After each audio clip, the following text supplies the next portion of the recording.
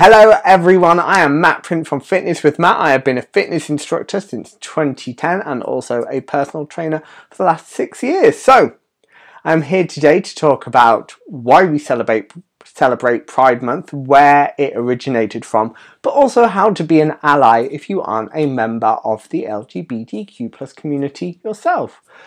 So let's get into it. But as always, I want you to get involved in the conversation, so do put any comments below, and I always love to come and read and get involved. So, Pride Month honours the 1969 Stonewall Uprising in Manhattan. And the first Pride March was in New York on the 28th of June in 1970, because it was a 1-year anniversary of the uprising. So, what was the Stonewall Uprising? So basically, the Stonewall Inn was a really popular gay bar in New York. But it was illegal to serve alcohol to a gay person until 1966, which is crazy. And in 1969, homosexuality was still considered a criminal offence. But still, these people existed and they wanted a place to come together and to live their lives and their truths. So many bars in New York and around the world ran without a liquor licence. This is America.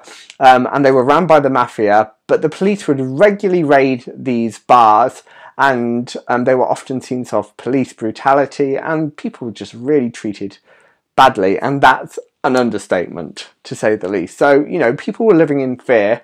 But in the early hours of June the 28th, the LGBTQ plus community decided to fight back and lock themselves in the Stonewall Inn. The resistance continued till about 4 a.m, but news of the raid spread across thousands of protesters basically gathered outside the Stonewall and continued protesting early into the next week.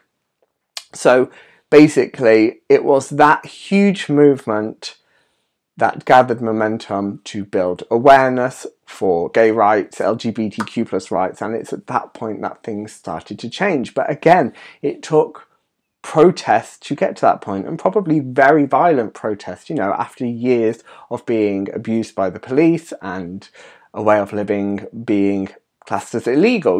We forget how lucky we are. I forget how lucky I am, and even me now, at my age, looking at LGBTQ plus youth growing up now, the world has changed so much more since then, and it's good to see there is progress being made, but there's still a lot further to go, because you only have to look around the world at news like in America, the recent Don't Say Gay bill in Florida, where it's illegal for schools to talk about LGBTQ plus people, way of life, lifestyle.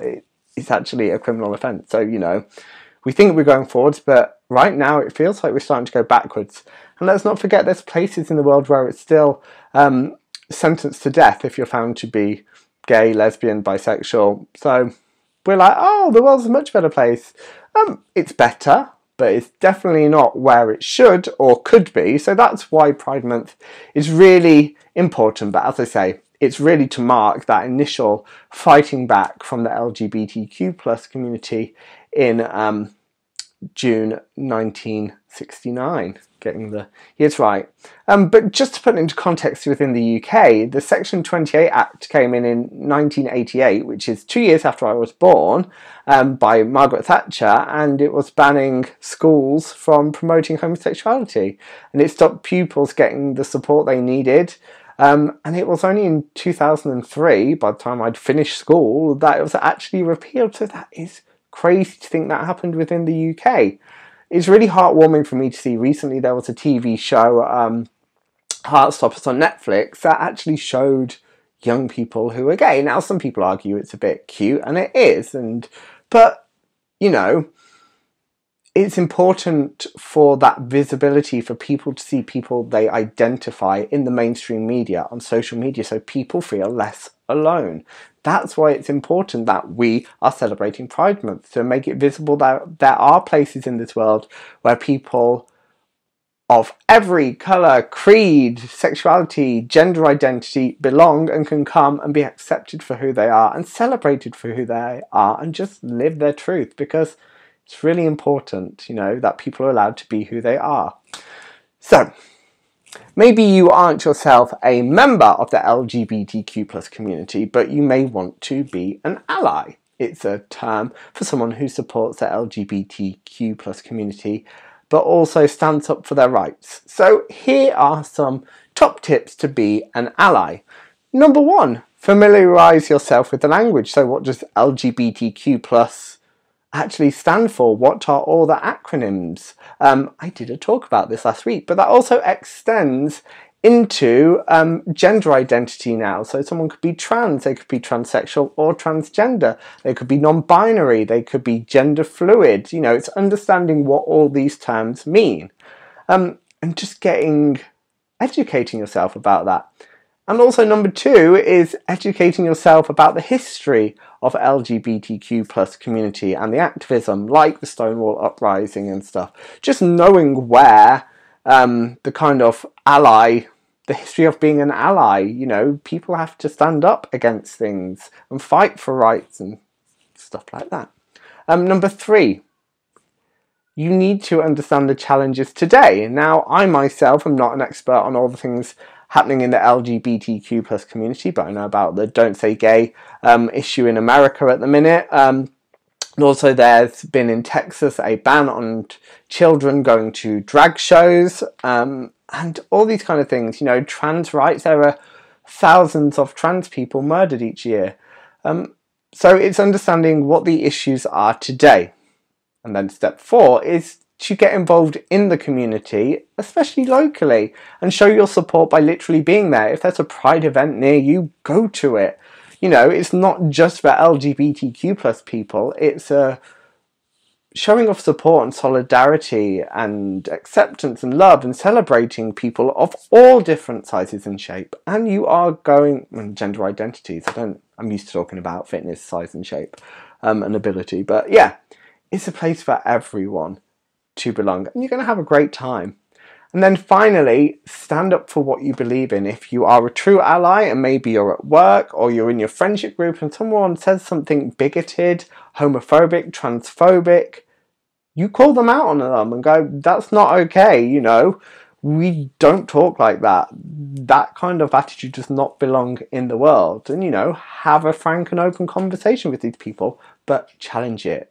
By staying quiet, you are supporting and condoning their actions. So it's not always easy, and there may be times when maybe you feel you should have stood up, but we live, we learn, and we just do better each time. Just treat everyone with respect and kindness. Think about how you would feel if you were part of that community that people are mocking or saying derogatory things about, or just really narrow-minded, old-fashioned views.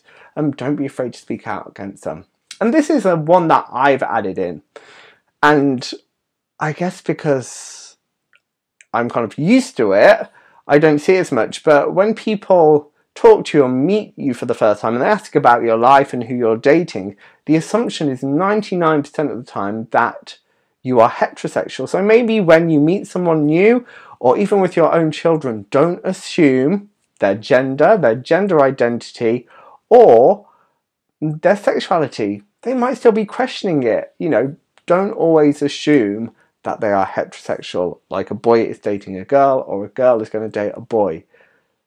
We need to move past that. It's 2022. So if you can, just use this as food for thought today. And I hope it's helped. I hope it's helped you to feel a bit more curious about things, but also empowered, because I think as long as you are polite and respectful and ask people how, you know, about themselves and how they refer to themselves and identify, you really can't go wrong, okay? So please continue to support Pride Month with Pride Week this week at Fitness with Matt, the 20th to the 26th of June 2022, and come to class and show your support for the community and show people that everyone belongs, and it really doesn't matter who they are, they're welcome, and you support them and you celebrate who they are. So take care, have a brilliant day, and I will see you all very soon. Goodbye! People are just people, we are yearning to be free. All the broken hearted heroes will go down in history.